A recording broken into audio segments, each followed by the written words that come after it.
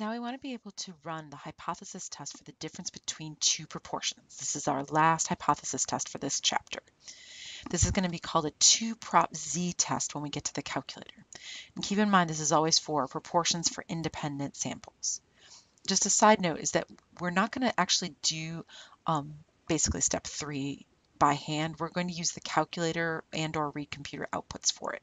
And that's because this formula right here with this extra formula added on the side is basically just really tedious. It's not that it's super hard, but it's just annoying. So we just kind of gloss over it and have the calculator or the computer do all the heavy mathematical lifting for us, if you will. All right, so the requirements to conduct this test are, of course, that your samples have to be independent. Otherwise, it wouldn't be an independent sample test.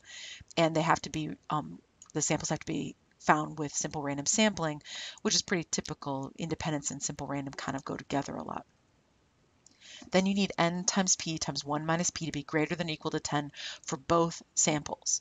And that makes sense because that ensures normality. When we saw in chapter 10 single proportion tests, we said that same condition, but we set it only for a single value because we only had a single population we were dealing with.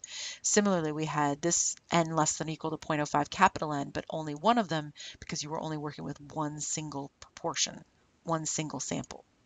But now we're dealing with the difference between two groups, the proportion of men that think this and the proportion of women that think this, that kind of thing.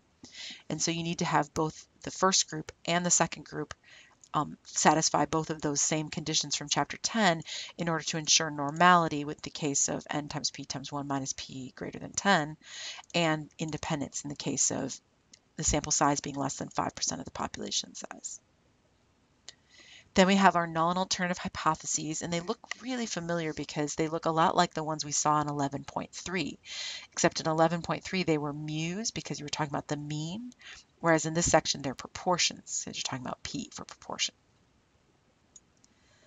And then alpha, everybody's favorite step, and then the test statistic, we're just going to use the calculator to do it for us. It's just too annoying on its own to do. All right, and then we have the same steps 4 and 5 and 6 that we've had all along. Just remember, this is a normal distribution now, not a t-distribution, not a chi-square distribution. It's a normal distribution, which you can get your values from using inverse norm or the bottom row of your t-table. Never forget that the bottom row of the t-table, here's the t-table, very bottom row is some z values. It's not all the z values known to man, but it's a few of them that we use pretty often. All right, so let's run this. And then that's the calculator instructions. And bear with me, please, because my computer ate my video. So I've already made this entire video and I've lost it. So the apnea of prematurity occurs when premature babies have shallow breathing or stop breathing for more than 20 seconds. One therapy for this condition is to give caffeine to the premature infants, kind of stimulate them, see if they can breathe more. Medical researchers conducted an international study in which one sample of premature infants was randomly assigned to receive caffeine therapy, and another sample received a placebo therapy. Researchers compared the rate of severely negative outcomes, death, and severe disabilities in the two groups to determine whether the caffeine therapy would lower the rates of such bad events. The caffeine group included 937 infants, of which only 377 suffered from death or disability. The placebo group had 932 infants, of which 431 suffered death or disability. All right, so I'm going to let caffeine group be group 1 for no good reason. I just did. And if I do that, then P1 hat is X1 over N1, which is 377 right here over 937, which is about 0.402 on the calculator.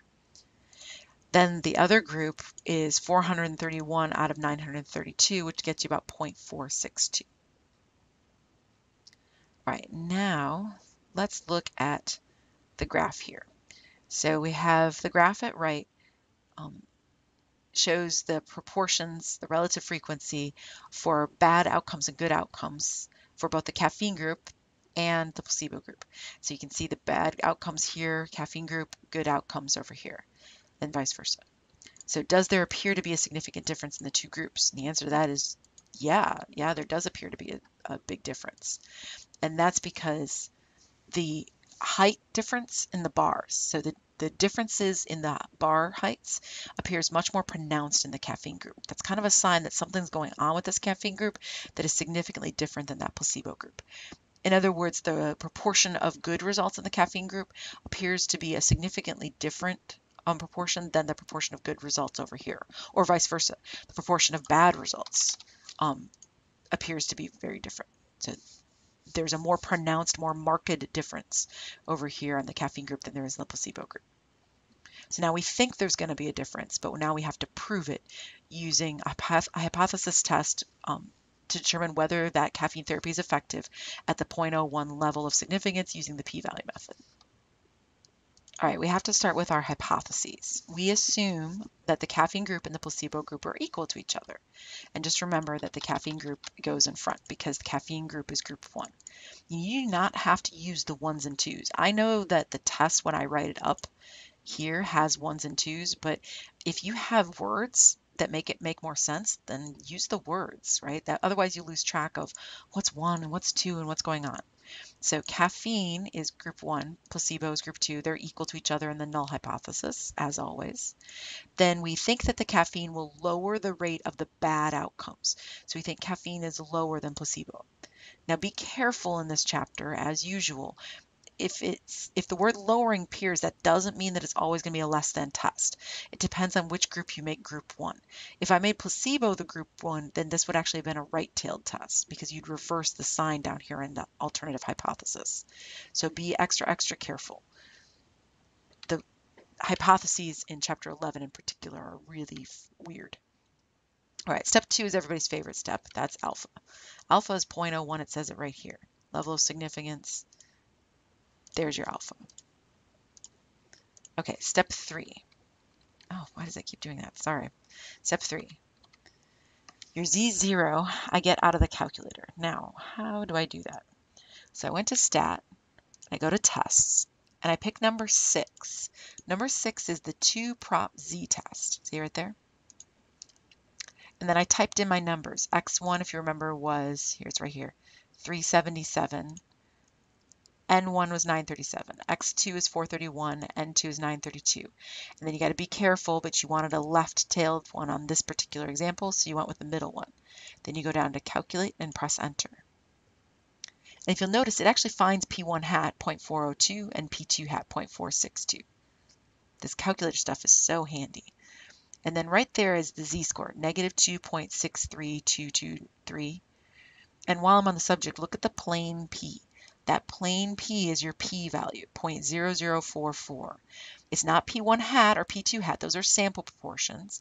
It's not P1 and P2. Those are the population proportions assumed. It's P, plain P. That's your p-value, which is important since we're doing the p-value method.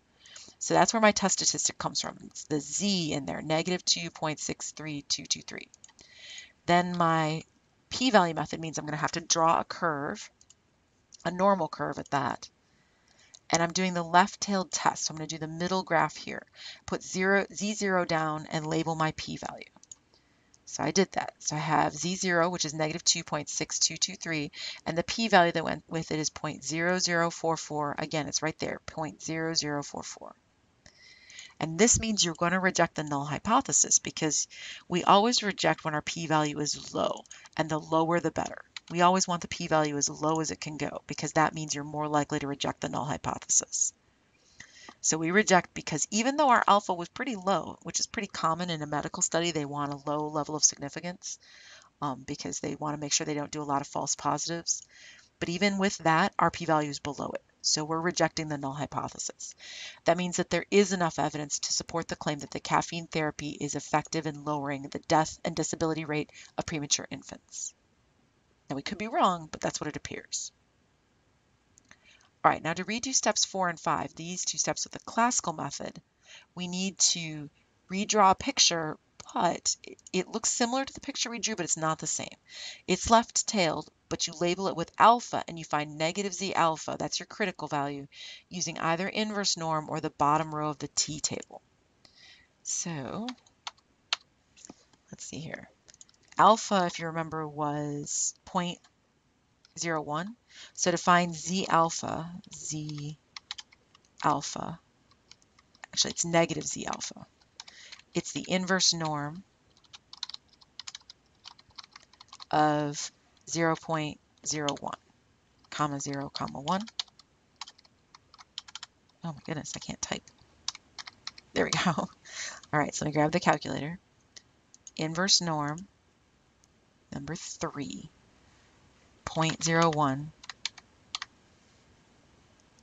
enter, negative 2.326. All right. All right, so there's my critical value. Now I've got to draw the picture. There it is. So there's 0.01 and there's the negative z alpha. I couldn't draw an alpha there, but that A is an alpha. And that's negative 2.326. So again, we're going to reject the H naught. And this time it's because negative 2.223 is less than that critical value. Let me type that up. Nope, not there. There it is.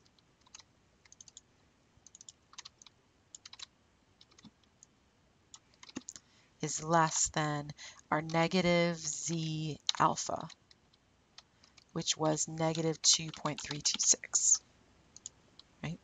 And again, that's because this is a left-tailed test. So what you're using is this rule right here. You reject the null hypothesis if your z0 is less than your negative z alpha. One other side note, you could have found it with the t-table. Let me show you how. So we said alpha was 0.01, so you go to the 0.01 column, you drop to the very, very bottom, and it tells you it's 2.326. And then you have to know, because of the drawing you did, that it must be negative because it's a left-tailed test right here. So since it's a left-tailed test, that negative z alpha's got to be over there on the left. And you don't need to redo step 6 because it'd be the same thing you already said. And one last reminder, if you reject here, then you must reject here. So usually the p-value method is a little bit easier for folks. So if you do the p-value method and you see you should reject, then make sure you write something to the effect that you should reject here. And of course, as always, write all your information, all your steps, draw your pictures, label everything perfectly, including with z's and alphas and stuff. All right, we're all done with that hypothesis test. I'll see you back here for more videos.